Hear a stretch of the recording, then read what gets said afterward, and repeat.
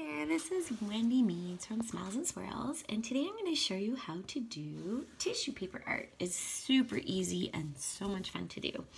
So first, I have tissue paper that I got from Dick Blick, and it's actually called Bleeding Tissue Paper.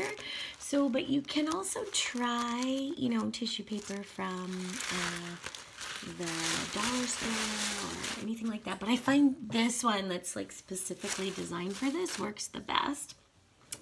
So first I'm going to use a spray bottle and I'm just going to spray my paper with water. There we go. And I'm using watercolor paper, so it's a little thicker than regular paper.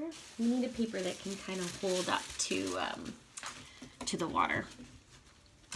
And I'm going to start with colors. So if I show you my color wheel, I'm going to start with colors that are that mix well together. I call them analogous colors. So they're beside on the color wheel. So blue and red make purple. So I'm doing those range of colors. So I'm just going to vary the colors, and I'm just going to rip the tissue paper. Super fun.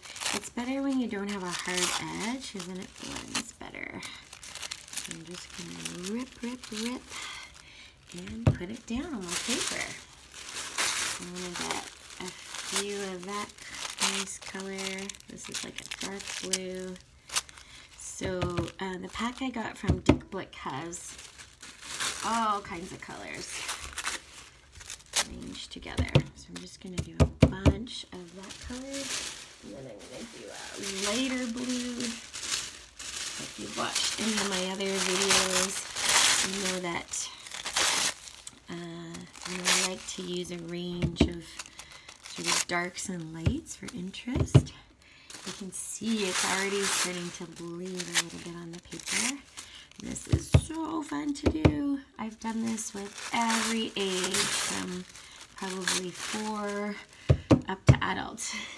The adults love doing this too in my wine and paint nights that I run, but I also have done this with kids. Now, the only thing with these ones, with this kind of project, is the dye is quite strong that comes off of these, so it's quite, yeah, it's messy on the fingers.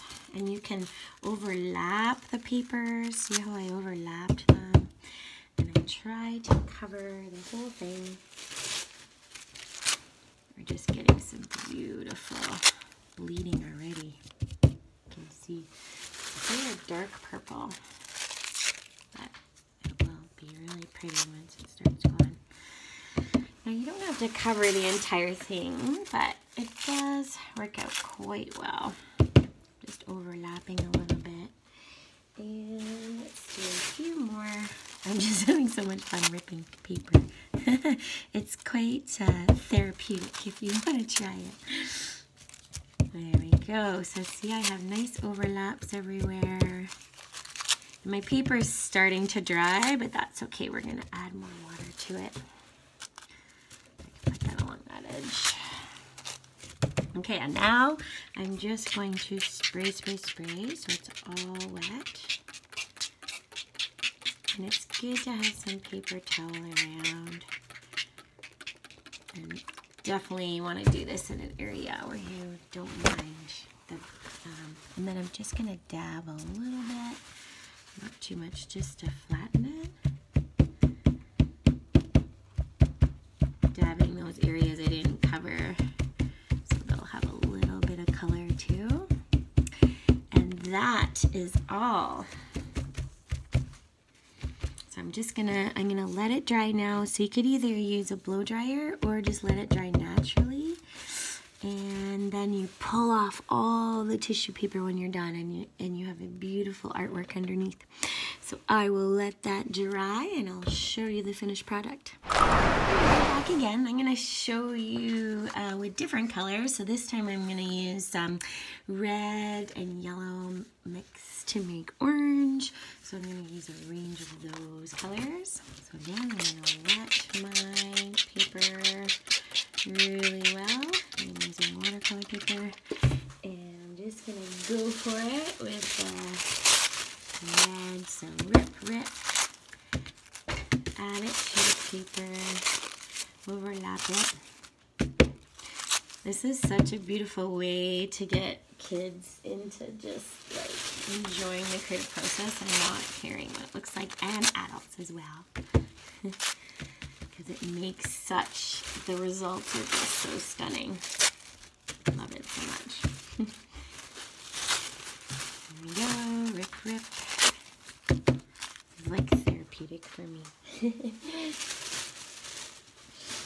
Get some yellow in there. You could also do just reds and yellows, and then let them bleed into making orange together. That's quite pretty as well.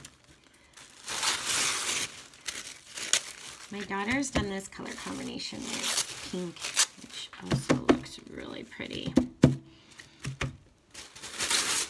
So you want to make sure that you overlap.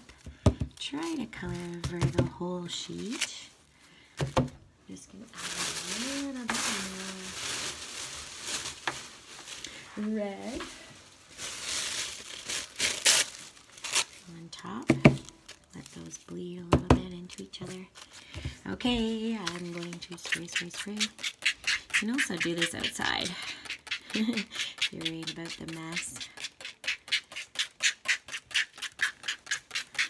Okay, I love putting a huge drop sheet down outside and just letting the kids go for it. Okay, so I'm going to let that dry, and then we're going to pull the tissue paper off, and I'll show you what it looks like. Hi there! So this is still completely wet. It's going to take a long time to dry, so I'm going to use a blow dryer to dry it and to pull off the tissue paper. As you can see, I have like a super old blow dryer that I use just for art. So here I go.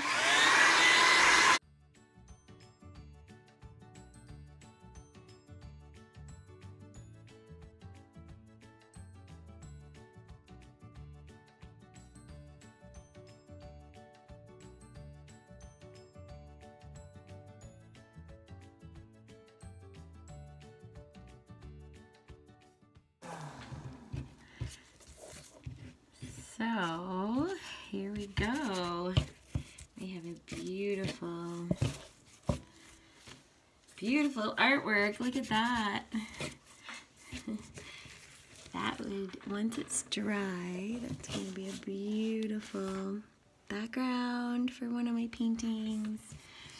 Or can make it, I like to cut it out into little cards, like I trace playing cards and then put a little word on it for like a gratitude card or a thank you or anything like that. So there you go.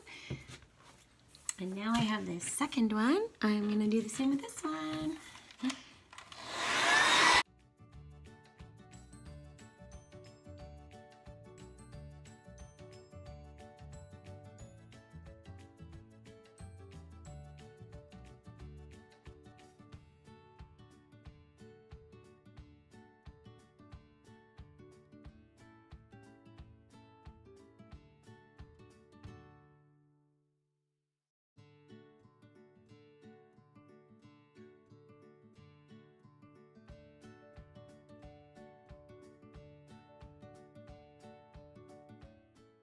And there you go. This one you can see more of the overlap and the bleeding because I dried it more before I took the tissue paper off. Isn't that pretty? Oh, it could be such a beautiful background for a painting. You could do anything on top of this or just leave it the way it is. It's just so pretty. Put a word on it, a saying, anything like that. Well, I hope you enjoyed this lesson, and I'd love to see your creations. Enjoy. Have fun creating. Bye.